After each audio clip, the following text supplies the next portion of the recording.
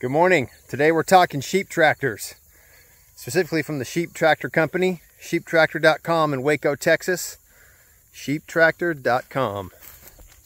There's Coda. Look what showed up yesterday. This is our 16 by 16 sheep tractor. I want to give you the specifics of it.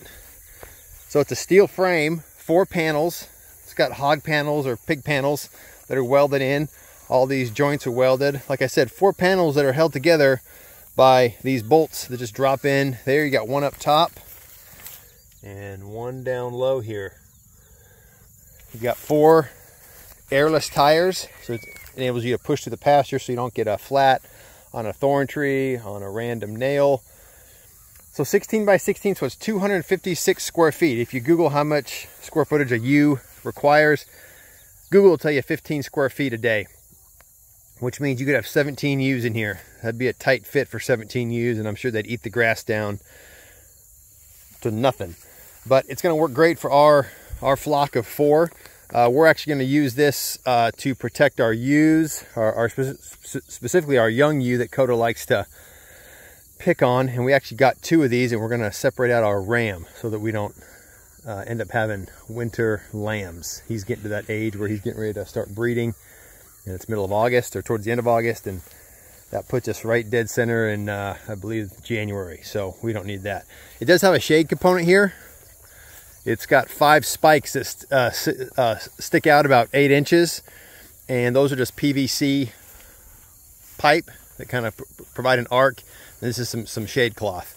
Time will tell how well this holds up. I'm not sure how well it's going to hold up in a heavy wind.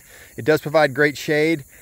It won't stop water from penetrating through, so not going to keep anyone dry. So there may be a better product. Might be a tarp would work better. It does have these grommets, so you can zip tie it down to the structure for wind, so it's not flapping. That could cause some deterioration in the product. But real simple to put together. It took 2 of us about 10 minutes to put together. You just stand the panels up, put these bolts in, 2 on each corner, and then each corner has a brace that just kind of gets hung in here, or gets attached like that, and voila, 10 minutes with 2 of you. It might take 20 minutes if you're by yourself. A tip is, if you are by yourself, start with this panel right here. You're able to stand this panel up by opening the door and letting it lean back on the door, so that'll hold that panel up while you attach the other panels. But really excited to see how this works. Helps us control our grazing as we can push it through our pasture. What I will probably do is move it twice a day, just to make sure that we're not overgrazing and making sure that the sheep are not taking it down to nothing. That'll also help on the parasite load. The closer they eat to the ground, the more likely they are to ingest parasites. So sheeptractor.com out of Waco, Texas is the Sheep Tractor Company where we got this, and looking forward to trying it out. So thanks for watching. Hope you guys have a blessed day.